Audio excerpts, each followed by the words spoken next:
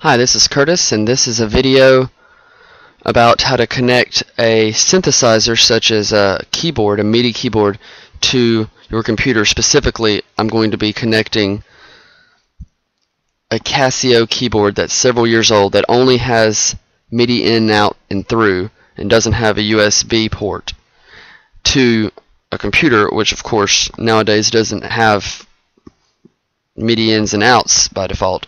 So the piece of technology you need to go in the middle of that, to bridge that gap, is they make USB to MIDI converters, or USB to MIDI cables that have a little converter box in the middle. Looks like this. I got this one at a music store near where I live. It was $45. You could probably get them cheaper online. I've seen a few places online where they're cheaper. You might even just be able to get it off of eBay cheaper than that. This is called Hosa technology that makes this, and it's basically USB on one end and MIDI in and out on the other end. And that's the only piece of technology you need really to make this work. So I'm going to be connecting Casio keyboard to Sonar, to my computer, using Sonar X1 producer. So the first thing I'm going to do is turn on my keyboard and make sure everything's working. This will be what you'll hear is the sound coming from the actual keyboard speakers. And now I'm going to plug up both ends. Now of course the way this is, and each one may be different, but if you get a different type of cable, but what it's got labeled as out and in, the two cables, you want to put them in the opposite ports. You want to put the in into the out, and the out into the in, and that may not make sense to some people. If you're thinking about two pieces of hardware that both have MIDI ins and outs, you don't want to connect the MIDI in to the MIDI in and the MIDI out to the MIDI out. You want to connect the MIDI in to the MIDI out and the MIDI out to the MIDI in. That way you can go out of the keyboard into the computer and go out of the computer into the keyboard. And so you actually want, when it says in, you want to connect that cable into your out port, and where it says out, you want to connect that cable to your in port. And then connect the other end to a USB, which I'm doing now on my computer. It has already installed the drivers, but it just pops up. It's plug and play, no software required. It installs the drivers in a few seconds, and then you're at this point. Now I'm going to open up a MIDI file that something I've been working on, something simple, to show you how everything works. So this is Sonar X1 producer, and right now everything is routed to the GS wavetable synth, and should continue to be. Let's see if we hear anything. Okay, that's coming from my computer speakers using the general MIDI wavetable synth that is built into Windows. Now that everything is connected, you should see this little icon. If you don't see it, you can go down here. I'm using Windows 7, and you can select it. You can go to Customize, and you can go down here and find it and tell it to show you everything, not just the notifications. Show the icon and notifications, and you don't want to hide it or anything. You want to be able to see what's going on at all times. And right now it won't show anything when I play my keyboard, but when everything is connected properly, you will see data going in and out. You'll see these two lights lighting up, which is your MIDI in and MIDI out, showing the activity. Right now there's no activity because they're not listening to each other.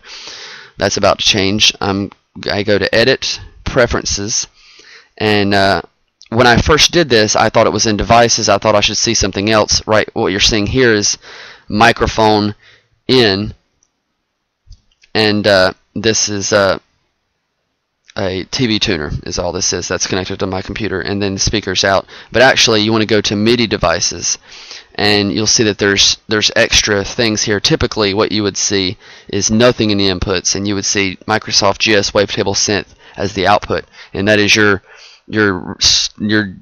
general MIDI engine that comes with Windows, and that's the only thing that you would have. Now what you want to do in this case, if you want to be able to control the computer and control MIDI activity with your keyboard, and also control the keyboard with your MIDI activity on the computer in both directions, then you want to select the USB converter as the input and the USB converter as the output, and unselect your wavetable synth, and then hit OK.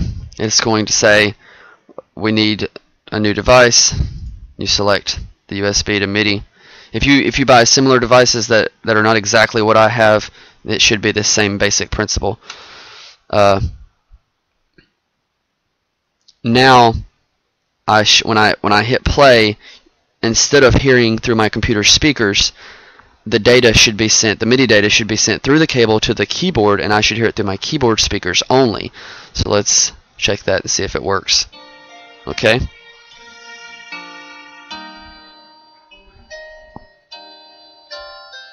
Now that was from my keyboard speakers, not my computer speakers. So that's MIDI out of the computer into the keyboard. So now my keyboard has been used as the new general MIDI engine, if you will, to play the MIDI notes. Now we want to go in the opposite direction. I'm going to make a track here. Track 1 has nothing on it. I'm going to solo it so that none of this other stuff. In fact, just to make it simple, I'm going to delete everything that we're not using and just deal with this track. Volume's up. Everything seems to be good. Now what I'm going to do is hit record. That does not start recording. That arms the track for recording. Now I'm going to go to staff view so I can see what this is doing live. Here we go. And I want to make sure that this is working as is. If I just draw things, now see, when I do that, that's actually immediately being played on my keyboard speakers, not through my computer speakers. So my computer, my keyboard is actually my new MIDI device only. So I'm going to select this and delete it. Now here's the nice thing that you can do once you have everything connected properly, is this track is armed for recording, and I can just hit R, or I can click on this, either way, and I can start playing on my keyboard, and you will see the staff fill up with MIDI notes live as I'm playing them. And the notes will change over time, because when it first starts out, it may think maybe I'm playing a quarter note, but then I hold the note down longer, so it might change to a half note, might change to a whole note, might change to a dotted half note. It's all live, and so the notes are being edited in real time as I'm playing them, and so you can actually see what's happening live, which is something pretty fun to watch. Sometimes I end up watching that instead of paying attention to what I'm doing when I'm trying to record something, and I end up making a mistake. Now I'm going to make a mistake on purpose while I do this, so that I can show you something. I'm going to change,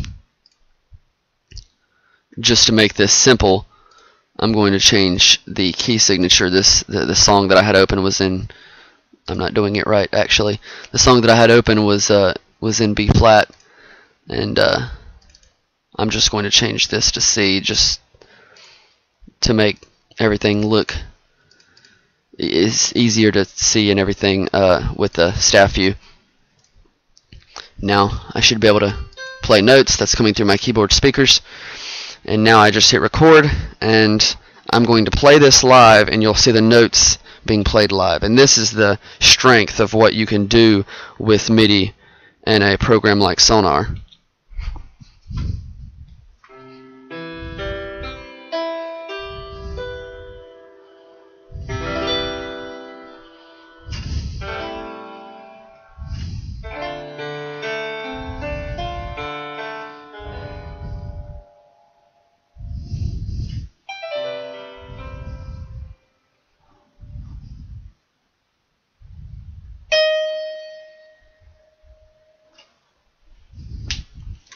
Now I'm going to stop.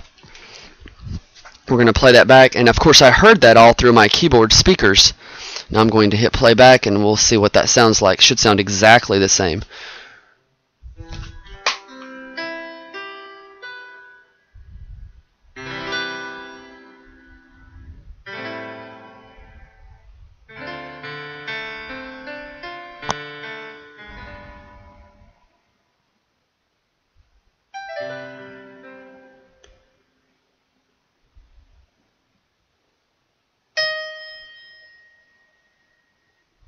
Okay, that last note was obviously wrong, and I played it so that you can see. Now I can change that note. I can drag it,